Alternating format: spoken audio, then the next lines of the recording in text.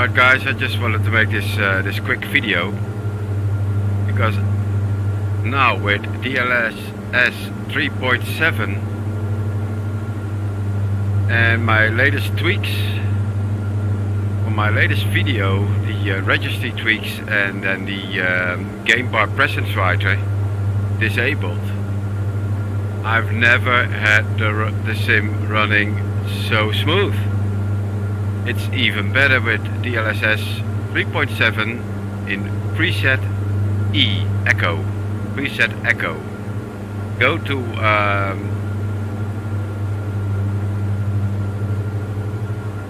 Island Sim Pilot, Pilot Sim Island. What's his name? Sim Island Pilot. Island Sim Pilot. Michael in that case, go to his channel. I'll leave the link in the description. Go to his channel. He's showing you everything about Preset E. You can do that with DLSS tweaker. I just changed it and it is absolutely stunning. Okay, now I'm recording, so sometimes I'm having a blackout in my headset, but that's all because of recording in VR.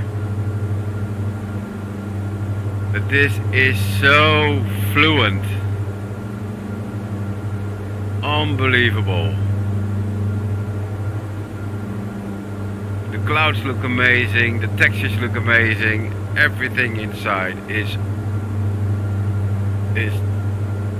better than TAA. Definitely better than TAA. If you are a DLAA user, try this one, DLAA, and then Preset E. It's unbelievable.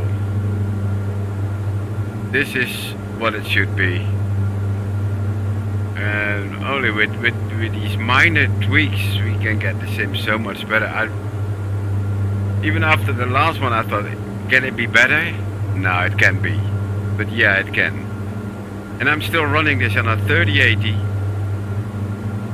32 GB of RAM, 10 GB on my 3080, on an i7 chipset, and this is just mega super smooth.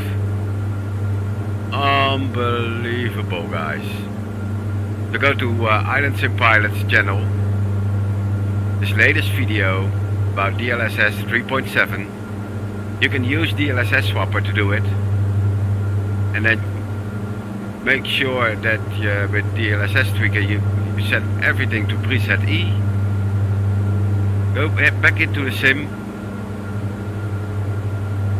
Use the settings or the tweaks that I did in my latest video.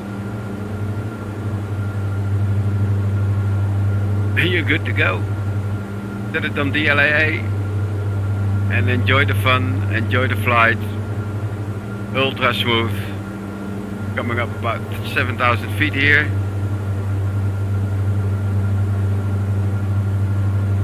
This is super.